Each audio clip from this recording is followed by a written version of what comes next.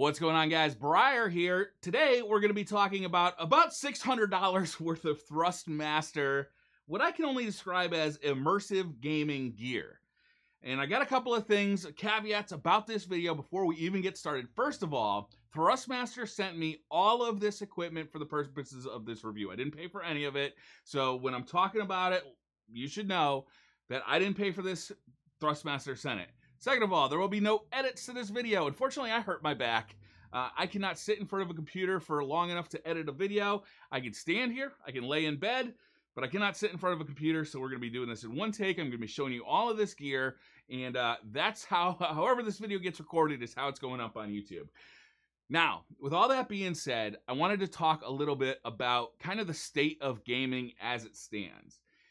When I was younger, one of the coolest things about playing a video game was kind of immersing yourself in pretending to be what you were in a video game. So for instance, you might get a driving wheel if you were playing a driving game. You may get a flight stick if you're playing a flying game. Getting a great game controller was less about trying to be as good at the game as you could be, as it was about immersing yourself in that game, to try and somehow trick your brain into feeling like you're actually doing the action that is being portrayed in the video game. So for instance, if you're in a driving game, what really helps about this setup is that it actually makes you feel more like you're driving. You had a VR headset and some pedals and a shifter, and all of a sudden, you're driving a Ferrari as fast as you can in a pretty immersive environment. The only thing really missing is like G-forces. That's something that I feel like has been lost over the last several years. I don't see too many people talking about immersive types of accessories as much as they do about accessories that help you perform better. A mouse with lower latency, or a monitor with lower latency, all of these newer accessories. Scuff gaming, for instance, with paddles on the back of the controller, allows you to aim and reload, or aim and knife somebody at the same time without ever taking your thumb off of the stick.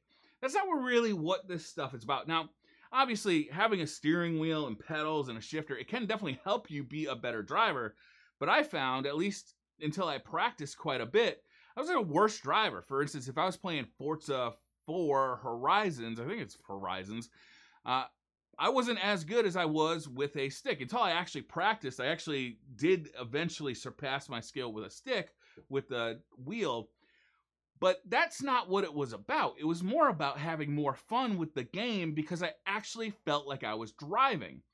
And that's really what this stuff is all about. This stuff can be pretty expensive. Like I said, there's about $600 worth of equipment on this table right now, and Thrustmaster was kind enough to send this over, which I was thrilled about, because I really do like this type of gaming, that immersive type of gaming. But I just want to kind of put that out there. It's a weird thing that's happened in the gaming industry, is that accessories are more about multiplayer performance and getting the best kill-death ratio, as opposed to being immersive and tricking your brain into feeling like you are actually doing the action that is being portrayed on the screen. And I think that's what makes this stuff so brilliant, and especially this guy. So let's start talking about what's actually on this table here. First of all, the T150 Pro is a racing wheel and pedal set that comes all in one box. It's about $200. I think it depends on where you get it. I'll put links to it down in the description to all this stuff so you can check it out on Amazon or wherever. And you can actually shop for it yourself. I'm sure the prices change all the time, especially around the holidays like it is now. This thing is actually really cool. This worked with the PlayStation 4, the PlayStation 3, and a PC. And it's got a lot of really cool features. First of all, if we pick it up here, it's got two plugs in it. One goes to your console or PC via USB, and one is actually just a regular wall socket plug, because it does take regular wall power. And what you'll notice when you pick it up right off the bat is it's actually really heavy, because it's got a big motor in here that controls the force feedback. So the wheel, depending on what the car is doing in the game and what the game is telling the wheel to do, can actually push back against you. And it's a fairly convincing thing. You don't have you cannot feel G-forces in a driving game, obviously. But once you start getting used to the force feedback and how it's implemented into a game and on this wheel, it starts to simulate grip for you. You can actually feel what the car is doing based on the feedback that's given to you audibly, visually, and through feel with the wheel. And I thought that was really cool. The wheel here is actually very convincing. The motor is quite strong. And the whole build of this wheel setup, it feels good. I've actually used things like this in the past, going back years and years and years. And this is by far the highest quality setup I've ever used myself. The grips are made out of rubber. They feel good. The wheel is smallish. It's about 10 inches. I'll put a little bit of footage of me actually using this on stream. And one of the comments I heard was, the wheel looks way too small for you.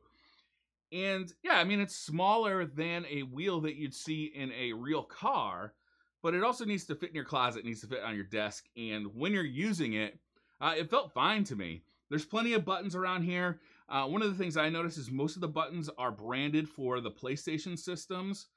So on PC, you just kind of got to get used to what the buttons are on PC. But for the most part, in most of the games I played, you were able to control the entire game with just the buttons, and there's a D-pad on the wheel itself. So you didn't have to pull out a separate controller or use the keyboard unless you just forgot what they did, which is really nice. On PC, you do have to install drivers for this. You got to be careful. Quick note is there's a switch on the side of the controller here that you can switch it between PS4 and PS3. When installing the drivers, make sure the switch is set to PS3.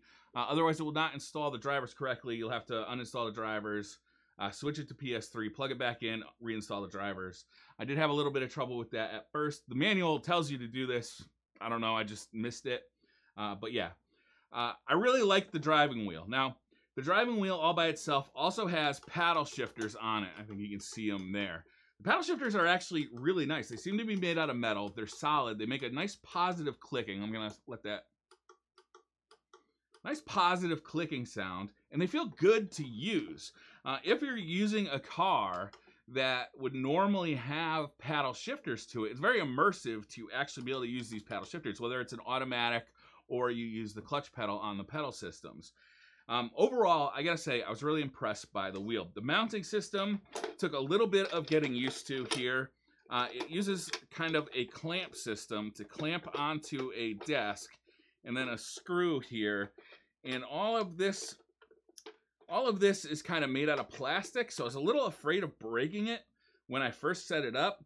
But once I set it up, I found that it stayed on my desk very stable. It wasn't moving around, but, you know, if you torque on it enough, you'll be moving your desk around quite a bit. So, you know, make sure your desk is up to the task of being torqued on by a wheel that's, you know, you're really going ham on if you're getting into the game. I gotta say, I did really like this wheel quite a bit. The rubber grips felt good. The paddle shifters felt good. The buttons, which you don't use a ton, they feel fine. And, you know, I don't love the mounting mechanism, but it was, you know, once it was in place, it held it in fine. If it was made out of metal, I'd probably like it a little better, just because I could feel a little more solid. Next, the pedals that come with it. I really like these pedals. There's not much to say about them. Obviously, a 3-pedal setup, so you can use a clutch. And the cool thing about the pedals, actually, is that each pedal has different resistance to it. So the gas is way easier to push than the brake. You can see the brake, I'm actually struggling to push it down with a finger. But the clutch is kind of no problem to push down with a finger. And that kind of, again, it adds to the immersiveness of using this thing in a game. I really enjoyed this. A couple of notes that I didn't love about it was that I have a carpet in my office, so I was using it in carpet, and there's no real way to kind of keep it still in a carpet. I actually had to, I put a box, so it was hitting up a box, and the box was up against the wall, and that kind of kept it in place for me. It'd be nice if there's some kind of like a carpet grabber mechanism. I'm sure Thrustmaster has looked into this kind of stuff, and you know, they can tell you with the pluses and minuses of that. On a floor, I did also try it on a floor. I just pulled up the carpet to see how these rubber pads would stick on the floor. The rubber pads actually stuck pretty well to the floor. They're not sticky, but they're rubber, and they didn't move around. The weight of my foot resting on the thing was enough to keep it in place while I was hitting the pedals. On carpet, it did slide a little bit, so I had to use a box to make it slide. I really like that the pedals themselves are made out of metal. I used it mostly with socks on instead of shoes, but it was comfortable.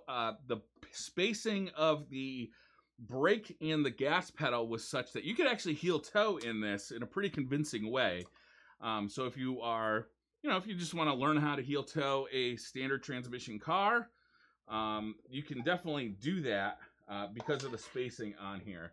Now this thing actually hooks up directly to the wheel when you're using it with the wheel. And, all said, one of the things about this was that all these wires create like kind of this setup mess. It's worth it because you get to play, a driving game with, a steering wheel and real pedals and everything. But man, like, I don't know if there's some way that they can get all this stuff to be wireless. Probably not. But good Lord, it'd be awesome if they could, because setting it all up on your desk and then taking it down, setting it back up, taking it down. I totally understand why people have dedicated rigs for driving games, like full racing seats and stuff, because setting this stuff up, it's like, do I want to play this game? Well, it's going to take me 20 minutes to get all this stuff set up. Maybe not. So, it's a thing. You got to plug it into the wall. You got to plug it into your computer. You got to wire up the pedals to the steering wheel. It's a process, and it does take some time. And sometimes I found that, I'll just play something else instead. So I gotta say, T150 all together, really, really happy with the product. But I gotta tell you, the party piece of the whole driving apparatus was this guy. This is the TH8A. I think it's TH8A. It might be TH8A. This is a shifter that costs quite a pretty penny, but I've got to tell you, it made the whole experience so much better. This is a really heavy piece of kit. When you pick it up right away, you're going to realize, oh, this thing is like mega. It's all metal. It feels like it's all metal. It feels like it's very solidly built. The shift knob is very good. This has a shifter that I would say is better than in my car. I have a manual transmission car. If the shifter was this good in my car, I'd be pretty happy about it. You can see it's all metal gated. You can actually transform this to be either H or sequential. So you just kind of tap it up and it'll push back down for a sequential transmission. It really feels awesome. This piece is pretty expensive. But if you're into driving games, especially like if you get into like VR driving, where you really want to kind of feel the immersion of being in the driver's seat and feel that shifter, like it's just, it's the difference between a manual transmission and an automatic transmission. If you like driving manual transmissions, this thing just makes the whole setup feel so cool. And the fact that it's so quality, so well built, just makes it feel like it's not going to break anytime soon. You can really put it into gear, and it feels like you're putting a car into gear, especially when you hear the engine sounds and the revs over the speakers or over your headphones. Also, the mounting mechanism, I mean, it's a really easy mounting mechanism. Obviously, it's just a screw and a clamp that screws onto your desk. It's very easy to do. Once it's on there, it feels very solid. Again, if you're putting this on a 1/4-inch piece of plywood, you might want to be careful that the desk is going to hold up to the torque that you're going to put it under.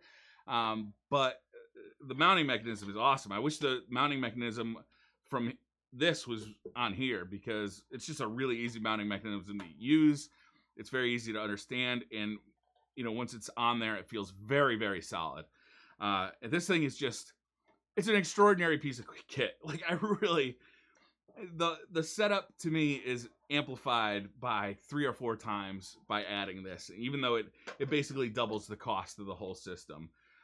So really, to me, driving a manual transmission car is so much more engaging than driving a automatic.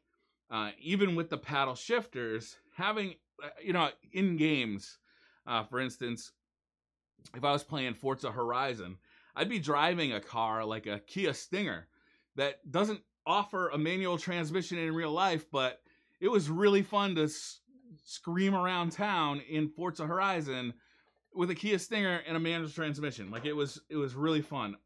This piece of kit is really cool, and you know, if you're thinking about getting into driving games, or if you want to get a racing wheel, I'd highly recommend checking out the TH8A, because to me, it made the whole system so much more engaging and so much more fun to play with. Next, I want to talk a little bit about, this one is called the T16000M. This is the FCS HOTAS. So this comes with 2 pieces in the box. It's got a joystick, and it's got the HOTAS, which I can't remember what it means, even though Stream told me about 3 times yesterday. But basically, these are flight controls. So you never have to take your hands off of either the joystick or the controller on the left-hand side. And I gotta tell you, this was pretty fun. I played mostly Rogue Galaxy Outlaw, Rogue Galaxy Rebel. Now I can't remember the name of the game. And the difference between playing that game with a controller and playing it with a full flight stick is, again, it's the difference between feeling like you are playing a video game and feeling like you are flying a spaceship through space. I find it to be incredibly more fun and more immersive, especially in single-player games, to have these controllers. Now, I would say that this setup did not feel as solidly built as the driving system. And in a way, I think it doesn't really have to be. It feels a little more plasticky. It feels lighter weight for sure. There's not as much metal in the builds, but, you know, it's a gentler experience than like whipping around with a wheel, as opposed to, you know, flying smoothly with a joystick. There are a ton of buttons and customization options. The software for the Thrustmaster T16000M is pretty in-depth. You can really customize a ton of what the buttons do.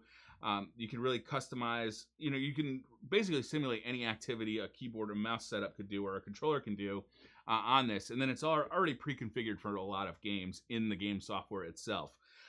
It lights up around the base here, but that's about it for lighting. The buttons are, it's kind of crazy how many buttons it has. You know, it's got a hat up on the top. It's got 3 buttons as well up on the top. Obviously a trigger. It's got a ton of buttons on the side here, 6 buttons on each side, and then a slider that can be used for throttle control or rudder control. I don't know what you'd want to use that for, but I'm sure you could customize it to be just about whatever you want. You know, it doesn't have a metal base. It has a plastic base. I didn't find that it moved around on my desk. I had it actually just sitting on a mouse pad, and it does have rubber feet, and it didn't move around while I was playing with it. The HOTAS is kind of neat. It looks like it's got sliders here, but it's all like internal. Again, it's plastic. It's fairly lightweight. It plugs in via USB. This has rubber pads. This did slide around on my desk a little bit while I was using it. Mainly if I really kind of slammed it forward, like for throttle control purposes. Maybe I pull back because I want to slow down and jam it forward to speed up. I did find this would move around on my desk a little bit. So if this were made with like a metal platform or maybe some more rubber pads on it, it might be a little heavier and more stable. Other than that, I found it to be really engaging to use. There's a ton of buttons to use on this thing. There's this kind of fly switch here. There's a bunch of, this is a kind of like a full-on joystick like you'd find on a Xbox 360 or PS3 controller. 360 or PS3, what am I? Like 8 years ago, PS4 or an Xbox One controller. There's smaller buttons here. There's some switches. There's some 4-way hats over on this side. Another button. Really, you get a lot of control options available to you with these, and you know it really does allow you to never have to take your hands off of the joystick and HOTAS, which is amazing. Look, you guys know I'm big on VR. One of the problems with VR is that while you're completely immersed in an environment in the world that you're playing, right? You're completely immersed in your game. you cannot see anything around you. So using a keyboard, using a mouse is really hard, because if you take your hand off of the keyboard or mouse for a second, you can't find it again. You kind of gotta like feel around for it. Oh, there it is, and then you can start controlling again. With this stuff, because it stays static on your desk, your hands will just naturally learn where it is, and you can just grab it that way. Also, if you're playing a game in VR, a lot of the times this stuff is just represented in VR. Like the joystick's not gonna look exactly like this joystick in VR, but it's gonna look like a joystick, and when you grab it, you're gonna see your hand moving a joystick or using the HOTAS. It's a really cool thing. It's very immersive. One of my favorite games to play in VR right now is No Man's Sky, and one of the projects I'm gonna be working on in the future is trying to get this working with No Man's Sky, because flying a spaceship in No Man's Sky in VR is kind of like my favorite thing in the whole wide world. And I'd really like to be able to use this setup with it instead of trying to use VR controllers to kind of simulate a joystick in the cockpit. If I could just use an actual joystick, that'd be pretty amazing. So yeah, one more thing about this is that I haven't had a flight stick, a joystick, hooked up to a computer probably since the late 90s. And one of the things I was incredibly happy to see was that the joystick twists. I don't know if you guys remember the old Microsoft Sidewinder joystick, but it used to do that, and this made me incredibly happy. You can use this for rudder control or to change your viewpoint in a game. I think in MechWarrior 2, way back in the day, that's how old I am, you used to be able to actually stay running in a straight line and then move the stick, rotate the stick to change the direction your mech was looking, so you could fire in a specific direction while continuing to walk that way, kind of strafe. And it was a very natural way to do that, where it's an unnatural thing to do in a game. At least it was in MechWarrior 2. I'm actually looking forward to MechWarrior 5, checking this thing out. Look, this stuff it's kind of it's under a funny product category. You know, it's not a graphics card that's going to make your games run better. It's an accessory that's going to make games more enjoyable, if you like that type of game. If you like driving games, if you like Forza, if you like Dirt Rally, if you like iRacing, you know, like this stuff is really immersive and it feels like you're driving a car. If you like flying games, you know, this is going to make you feel like you're flying a spaceship. For me, it's less about making me better at a game than it is about tricking my brain into think I'm actually doing the action that's in that game. When I'm using this stuff, it feels like I'm driving a race car all over the place or flying a spaceship all over the place. And that is really cool. So thank you to Thrustmaster for sending this stuff over for review. I really like this stuff. It's a lot of fun to use. I'm going to put links down in the description to Amazon affiliate links. If you buy it through those, I think I get a small kickback.